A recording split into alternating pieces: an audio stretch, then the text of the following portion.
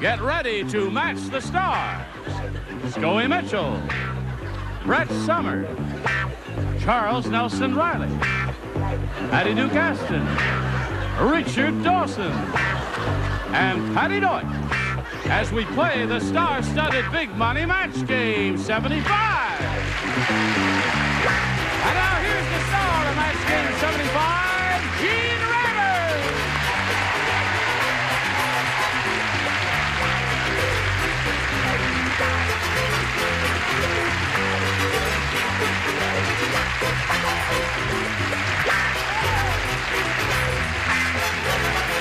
Thank you, Johnny Olson and dear friends.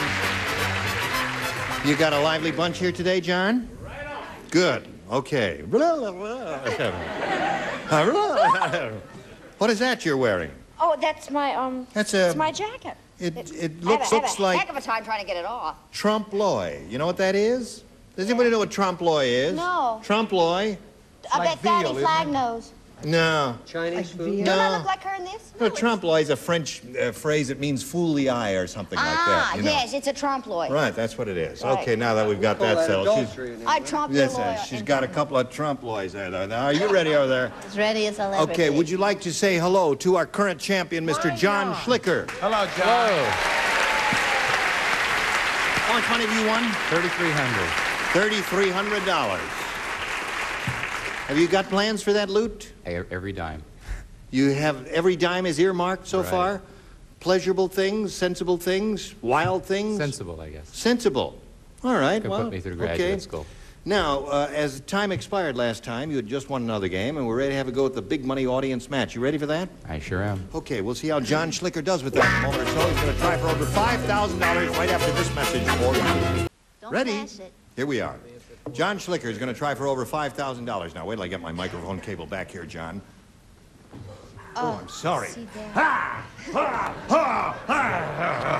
Okay. We polled a recent studio audience, John, and we got their best response to this. Point of blank. And the answer that audience gave most often is worth $500 if you match it. If you match the next one, you get $250. If you match the bottom one, you get $100. 3 of the ding-a-lings are permitted to assist here. Whom do you call on?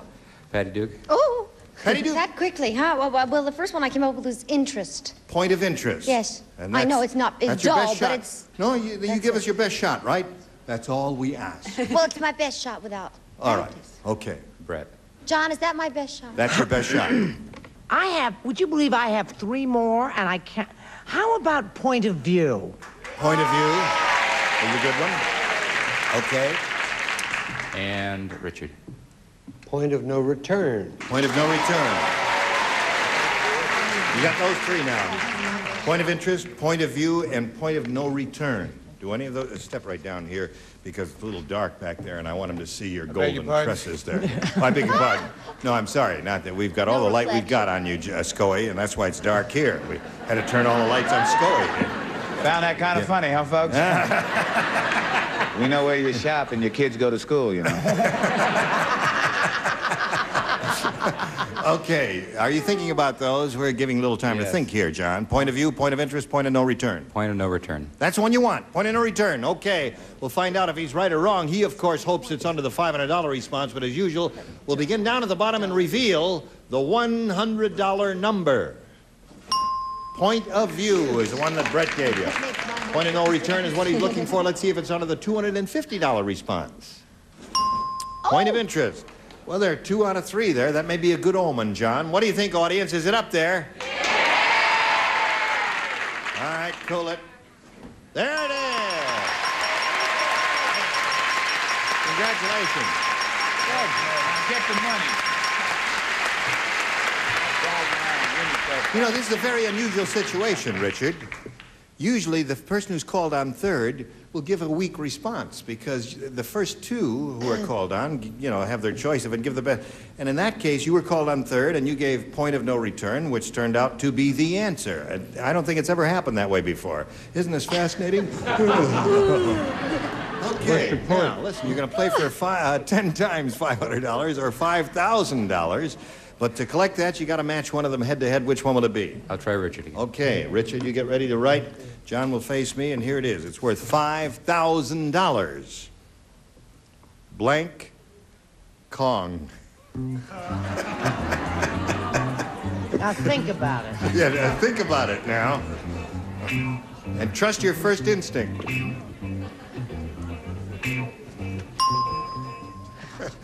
Okay, he's finished his answer. Now, John, think hard. We ask you to come up with an answer which you think will match his. What do you put in that blank? Blank Kong. King. King? Oh, wait a minute. What would you say? Would you say king? Yeah. Oh, Hong Kong. Uh-oh. Oh, it could be Hong Kong. Oh, boy. Never. Well, you say Hong Kong, he gonna be very unhappy. You say King Kong, he gonna be very happy. Hoppe, hoppe.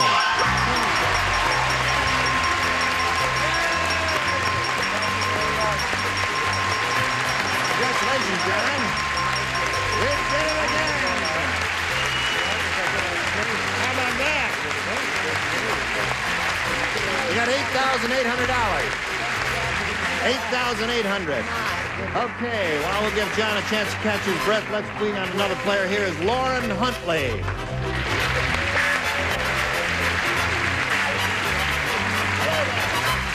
When it stops, John. Okay, Lauren, you know John Schlicker, who is a rich person at this point. He's got $8,800. We welcome you and ask you to tell us about yourself. I work as a secretary during the day, and I teach French at night. Huh. That's it. Tell him what trompe-l'oeil means. That means to fool the eye. I was sitting back there, and you pronounced it well, too. It's a literal phrase, doesn't it mean? Trompe-l'oeil. Trompe-l'oeil. Trompe-l'oeil. Fool the eye. Exactly. Hey, you see them and you go, well, never mind. That's Well, is there anything else you want to tell us about yourself? Okay, we'll begin right now. I'll push the button with my magic finger, and they all go down. Come back. Hey, listen, the thing broke. Oh, pull it up. Hold my microphone, would you? I think you've got some assistance coming. Grab this end of it, Charles, would you? And we'll see if we can do it together. Don't touch the meter, fella. You're not supposed to touch the meter. Yeah, but I didn't touch a meter. Just pull up on that thing now. Have you got the wrong murderer? Don't go, nobody go. Will, Gene, and Charles get it fixed? I got it. Tune in again tomorrow.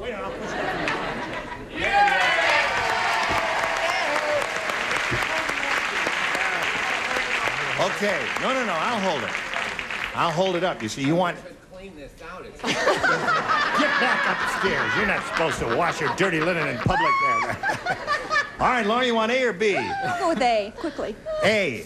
Okay, are you ready? Yeah. Listen carefully. I gotta hold it up. It'll fall down. I just have an idea. What's that? He has so much money, trust him with it. He won't steal it. Let John hold it. You want to hold it up, John? All right, you hold it up. Are you strong, John? Depends on how. Okay, It'll there be it is. fine. You got it? All right. Don't let go. Don't let go. Simple life can be. Because I don't want Charles back there. Norman the prisoner is never getting out. Why? I'll tell you why. Late one night, Norman snuck out of his cell and made an obscene phone call to the blank. That's why he is never getting out of prison. Aren't you thrilled with that? Scoey, when are we going to touch your funny bone? I don't understand. Never this week. No. I want you to know. Okay. There's your winning card for your souvenir. Don't let the thing go. Keep holding it up there now. Norman the prisoner's never getting out because late one night Norman snuck out of his cell and made an obscene phone call to the blank. Everybody ready? Okay. All right, Patti, be ready in 1 second. Okay, you need a relief here? Shall I hold it for one? No, all right.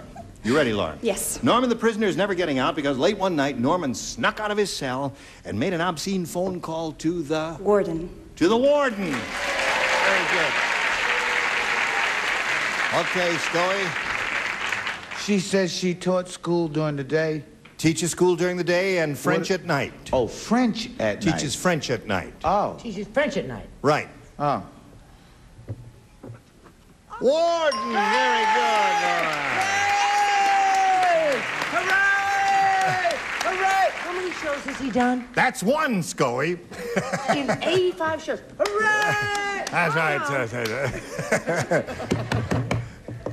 And you know what he said? What? I love you. He did. He said, Warden. Oh, that's two for you. Made the warden so nervous. Hello, Charles. Well, it's a good answer, but he could have written it on the wall, then the warden could have seen it, but he'd have to call the warden's wife, Mona. Okay. Norman's never getting out of prison because late one night Norman snuck out of a cell, made an obscene phone call to the warden, according to Lauren. What do you say? But I watched all those movies, and it was always the governor who gave them the reprieve, so he called the governor's wife. The governor's wife. Made an obscene But phone our call. governor's not married. So that's why he's getting out. We'll pass Oh, right really? by that, Pat. Well, I hope they're very happy together. What do you say there? Warden. Warden. That's three for Lauren. Now, this lady is looking for a warden, Patti Deutsch. I went higher up. You did? Yeah. I said that he made an obscene phone call to the Right Reverend Billy Graham. Yeah, well, that'll get you. Oh, good. Okay. So, oh, John, I'm sorry. I forgot about it. You can let go. I'll hold it up now. And during this commercial break, we may get it fixed. Hello there. Now, it's fixed. John? Sure. There it is. Okay, this is your first round question. Everybody plays. Count Dracula said, my coffin is the most luxurious in all of Transylvania. I tell you, it's got everything, even blank. Even blank. My coffin has everything, even blank. Blank.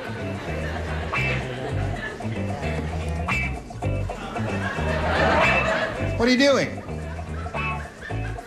Finished, okay.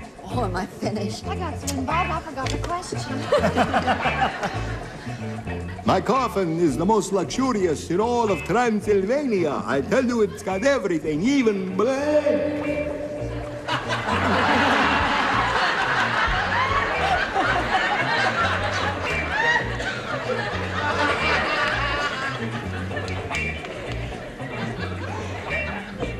Help! Help! This castle is haunted. There we go. John Schlicker. Count Dracula said, my coffin is the most luxurious in all the world, in all of Transylvania. I tell you, it's got everything, even blank. A blood bank. A blood bank.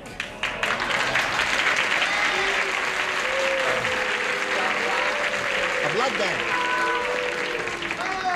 It's a good, a very imaginative answer, isn't it? Yes, it is. Maybe a loser, but imaginative. Boy, that was a good answer. Good answer. It really was. Yeah. That was a good answer, John. Thank you. Damn right. But It's got a blood bank, too. Go ahead, Scoey. You want to? Huh? Shall I lay back for you? No, it was a great answer. Great Really. answer. Yeah. One winner in 85 shows ain't bad. Yes. Huh? Show is yours, right? Boy, that was a good answer. Well, you know, with the cape and the lid closed and the air conditioning. Air conditioning. That's good. Well, that's a good one. That shows imagination. Brett? This is from your favorite movie. Pardon me, boss. Is this the Transylvania station? Yes. It even has track 29. Track 29. Now, listen. That's a good answer you gave, wasn't it? That's a terrific answer. That's if you're a Mel Brooks fan of That's one of the Young best answers Frankenstein. ever given on this That show. would be good. Yes, of course. Isn't it, dear? Yes, that's right. Thank you. All right. What did you say, Stephen? I said hot and cold running water. That would be nice. My coffin is the most luxurious in all of Transylvania. I tell you, it's got everything, even a blood bank, according to John Schlicker. What according to Patti Duke? Blah. Blah. Hot and cold running toilets, which doesn't make sense to me. I'm not even going to inquire about that at all. I do not understand that, and I don't want to understand it. All right, Richard. Bottled blood. Bottled blood. That's a blood bank. Thank you. That's a blood bank. What do you say? I said that he had an unobstructed view of the blood bank. A view of the blood bank. No? A view of the blood bank, yeah.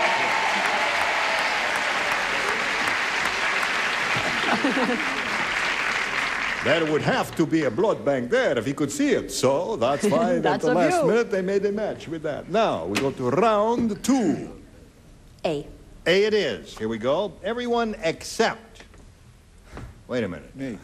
Except me. Turn the lights on so we can see who plays and who doesn't play. Be alert back there. Richard does not play. Scoey does not play. We're up here working our blanks off, and they can't even get those bloody lights turned off. Right, so you don't play. So it's Charles, Patti Deutsch, and Patti Deutsch. And what's her name? Dorothy said, "My husband thinks I'm a computer card. Last night he blanked me."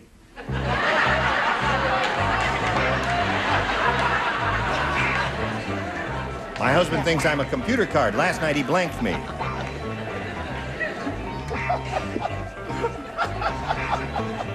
Look! Finish. Scoey finally woke up. I wrote an answer for him. They're playing their own little game up here while they're laying out there. Did you write an answer? Oh, yes, you did. I am ready to play the game. You know, you've been bugging me all day. And sometimes I'll get furious at everything. Okay, Lauren. Dorothy said, "My husband thinks I'm a computer card. Last night he blanked me." Punched. Punched me. That's what you do to a computer card. That's one thing that is done to a computer card. Punched, most frequently. Charles? I was going to say folded or mutilated, but I thought punched would be cute. Punched. Good. That's the traditional answer. All right, Patti Astin. Since he didn't say it, I said it. Folded, spindled, and mutilated. Folded, spindled, and mutilated. Me? Me. All right. Patti Deutsch. You're not going to believe this. What? Punched. Punch!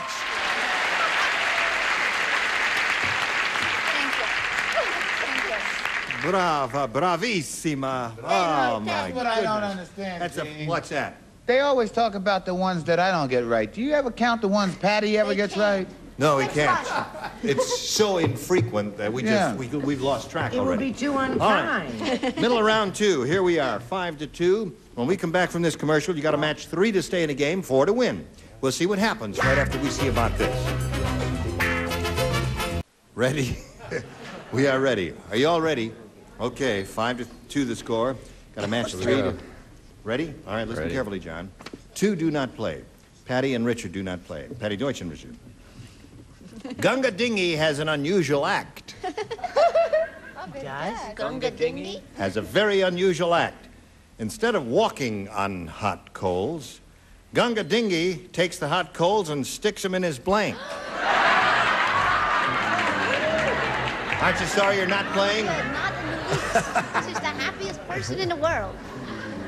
Who? Instead of walking on hot coals, Gunga Dingy takes the hot coals and sticks them in his blank. Now, does dingy imply that, No, that no, he's that's a little just- dingy? No, we didn't want to say Gunga Din because it's a Gunga Dingy, son. You have a dinghy, yes. Cute little dinghy. Yes, No, it's on the back of my boat. that's right.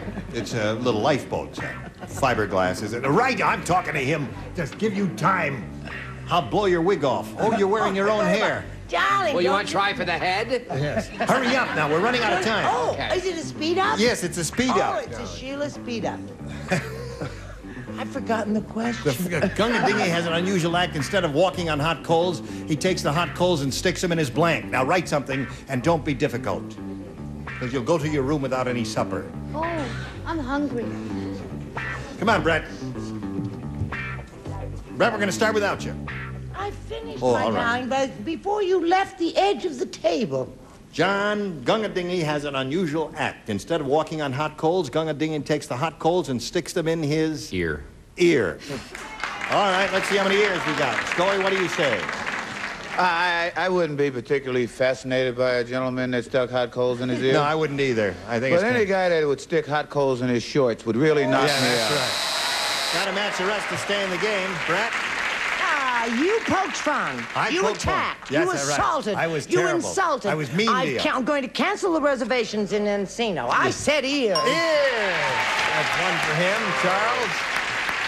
I'm sorry I said drawers. Drawers. So that means Lauren Huntley wins away. And what do you have there?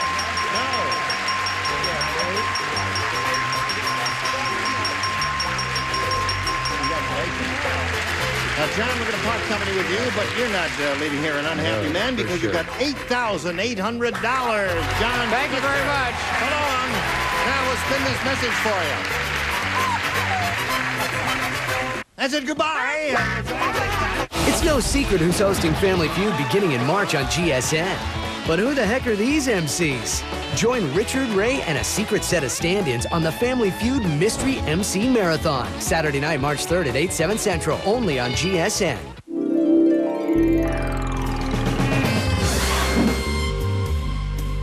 GSN. The network for games.